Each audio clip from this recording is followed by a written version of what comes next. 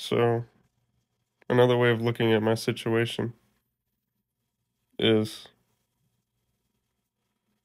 why am I the only one fighting for us?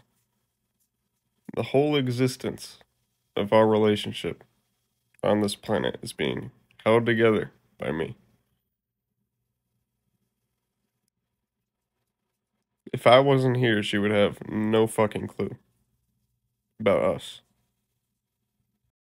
If I love her so much that I'm able to remember her, love her at first sight, then why can't she?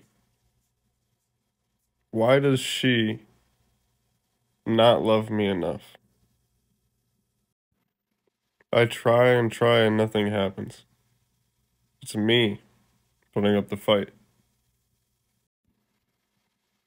I've proven to her that I'm willing to put up a fight when she's willing to do nothing about it, when she's willing to hate me.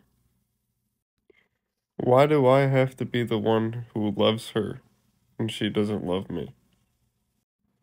My wife comes down from heaven to see me. And here on earth,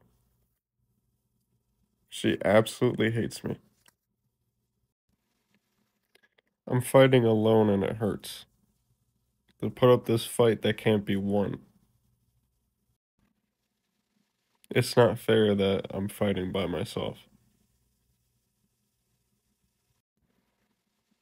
Just like when I was George Washington, when I was Hermes, I'm never good enough.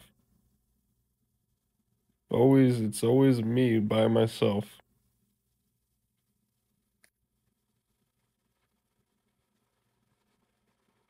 It's just always one-sided.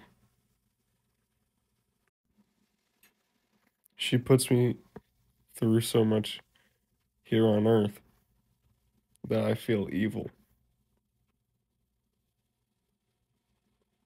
I just become so hateful. I don't care about anything. I tell people they should die. Tell people I want to die. It's not good. I say a lot of terrible things about my wife because she breaks my heart. But I'll always forgive my wife. And I'll always love her.